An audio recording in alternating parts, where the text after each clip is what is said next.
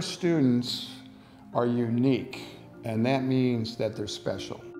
So we have to build our kids. We have to give them the values that we think are important in life. Teach them kindness and integrity. You teach them things here too. So mathematical thinking, this is the math core. That's not meaningless. It's certainly not primary. Primary is building lives, not building mathematicians.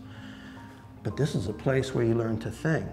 And so this idea of loving and believing in kids is something that we define. Here's what love means. Here's what believing in kids means. And it becomes real. Then you live it every day. But essentially, the high school guys carry the program. Most of them have been with us for years. They understand the culture. They understand what's going on. And so they are the bearers of the culture. And the beauty is, the little guys come in and they form these relationships with the high school guys because they look at them as big brothers and sisters, and conversely, the high school guys always speak to them as my kid.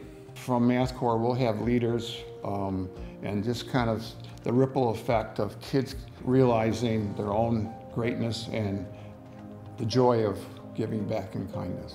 The Math Corps became all about that. It became a program about kids caring about kids.